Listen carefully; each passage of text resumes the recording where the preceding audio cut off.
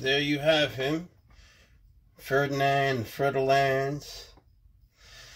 These are the most venomous snakes in the Americas. You find them in South America and Central America.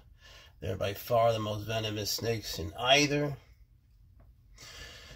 You don't find them here, but they're certainly more venomous than any snake we have here. And if they bite you, whatever they bite will melt. And so will the rest of you, whatever is connected to it.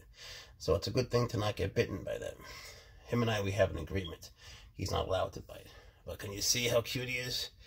Oh, my arm hurts. I have 22 screws in my arm. But you can see he's a sweet little boy. He was just sleeping. You look like you look sleepy now.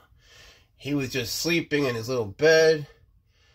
And now, you know, he's so nice. He just likes to chill, you know.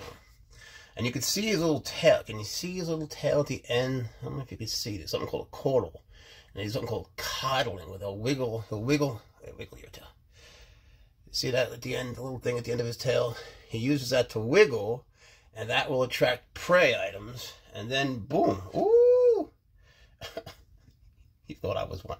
He got excited because what I was talking about. And then he'll bite to, you know, boom, rot that bitch, and he'll eat it.